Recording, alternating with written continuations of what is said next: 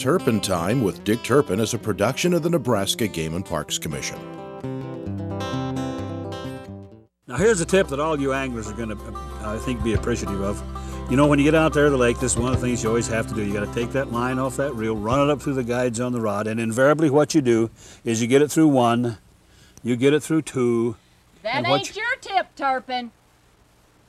You get it through two, and then you let go, something happens, and it falls back down, maybe goes 2 or 3 guides, and there you are. So it's just tough to do that. Now, here's a tip. Here's the tip. You didn't think that up, Turpin. Double the line over. Double it over like this, leave yourself a couple of feet, run it up through those guides that way with that loop in there. Now then, what happens is, if you get up here and drop it, the loop won't let it go clear back down. That wasn't your idea.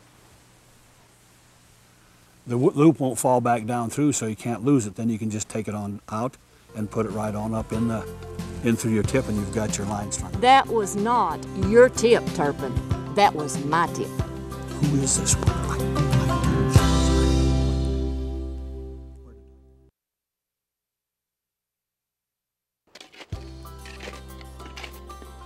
I hope you don't think that I've got these on my feet because I think they're snowshoes. No, no.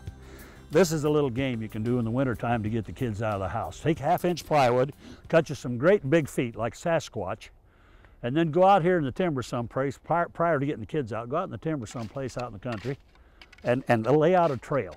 Weave it around, and then at the end of that trail, have you a nice big bonfire and have all the materials you need to make s'mores. Give the kids a reward. Now, while you're doing all this, you can be showing them squirrel tracks, rabbit tracks, deer, turkey, whatever you run onto.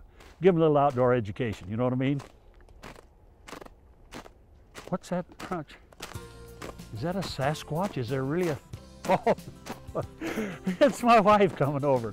Well, I better get going and lay out this track. Thanks. This is a good tip. Thanks for watching.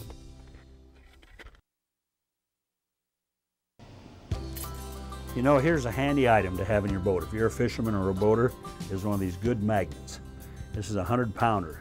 Hook a real good line on it, probably 25, 30 feet you're gonna want. And boy, howdy, these things around a boat dock, when you're putting in your boat, just dab. You'd be surprised the stuff you pick up just dabbing this around there.